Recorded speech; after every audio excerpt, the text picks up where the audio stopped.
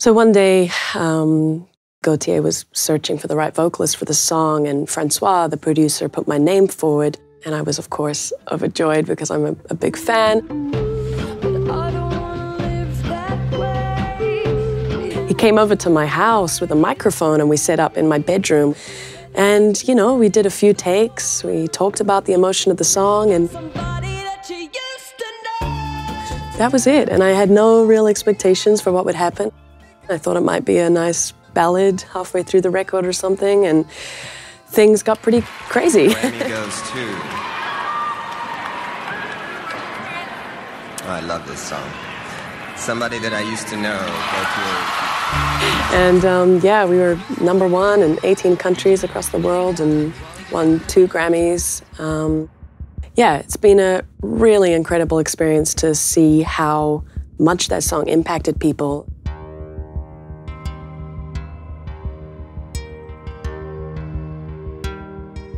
Some of my first memories making music were on a cassette tape player where you'd press record and sing into the microphone, and I would record my silly little songs and I'd make my younger brother like record them with me.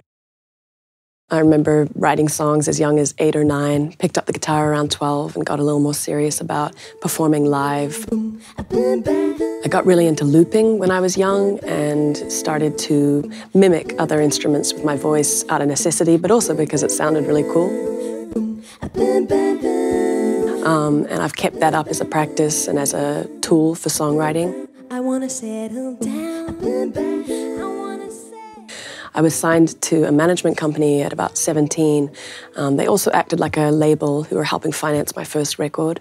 And then once that album got out in the world, I signed to Warner Brothers at about 21 and moved to Los Angeles.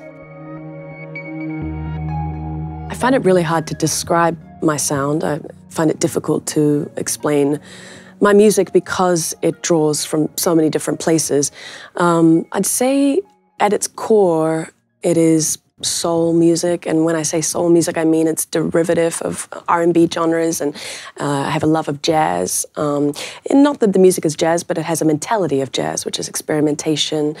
I also really appreciate pop, so I sometimes call my music alternative pop or experimental pop because it very much sits in the territory of catchy choruses, but I'd like to think that it's sitting a little left of center.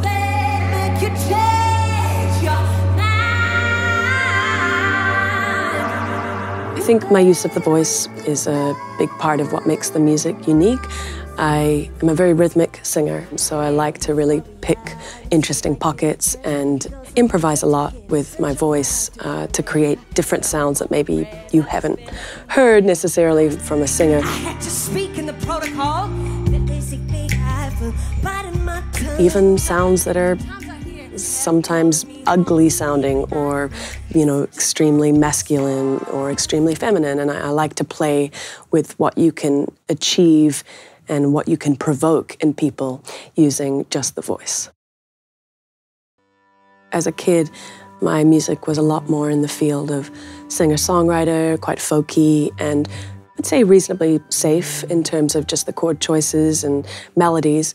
And I'd say I got pretty bored of that, and I think boredom is a really important thing in music. You know, getting bored is what pushes you to be like, let me try something completely different.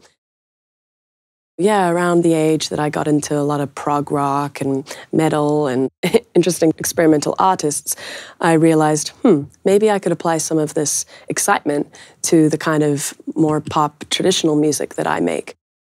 I think that was the start of me pushing the boundaries a little bit on what I could do, especially as a woman. I think we're told a lot to sound pretty and to kind of be in this floaty feminine world, and I kind of wanted to shake that idea up a little bit and push into places that weren't as stereotypical.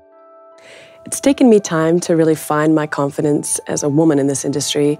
There are so many of us that obviously aspire to have technical roles and work in this field, but there aren't as many opportunities for us. That's changing and it's getting so much better, but I just wish that Someone had told me when I walked into those studios when I was young that I could hold my own just like the men, and I could talk the same language and be able to work at the same level and work just as fast, if not faster. I'm known for being extremely fast on Pro Tools these days, and you know, it's okay to claim that and to be strong about your thoughts and bold about the things that you want in your music.